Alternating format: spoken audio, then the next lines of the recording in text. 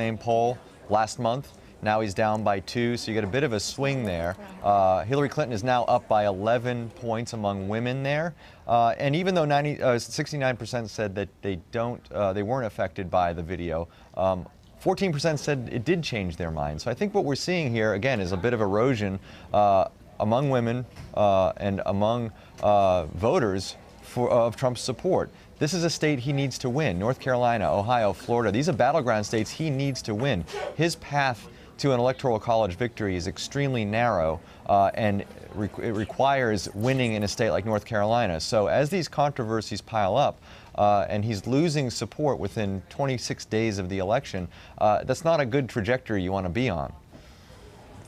Well, we learned that Trump's campaign is relocating out resources from Virginia to North Carolina. What does this tell us about their strategy, Steve, leading up to Election Day?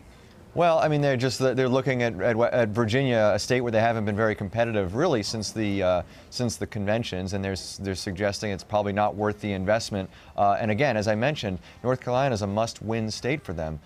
Hillary Clinton has many more paths to electoral college victory than Donald Trump does. But for him, he's got to win states like Ohio, North Carolina, Florida. So they're just reallocating resources to a state that he needs to win, North Carolina. Jamal, the Clinton campaign has suggested that an expansion in states like Arizona, Utah, states considered really to be Republican strongholds, that's what the Clinton campaign is trying to move on now. What's their strategy here, and do they have a real chance? I think they do have a real chance. Their strategy clearly is to take advantage of the fact that in states like Virginia, in Pennsylvania, increasingly in states like Florida, they are building the kinds of leads that are very difficult to surmount for the opposing campaign this close to the election. And they're also trying to expand the map, force Trump to defend territory that he shouldn't really need to defend as a Republican candidate. Arizona and Georgia, which is also a state that they've been contesting or have been contesting this year, are states that are on a trend line to becoming swing states. And so I think the Clinton campaign is hoping to accelerate that trend. And in Arizona and Georgia, and in both of them, where there are large numbers in the former of Hispanic voters and the latter African-American voters, I think there's a very good chance, should Clinton maintain her 7 or 8 point leads in national polling, to win those states. We don't have much recent polling from them, so it's difficult to say how close she is to accomplishing that, but it's definitely on the table.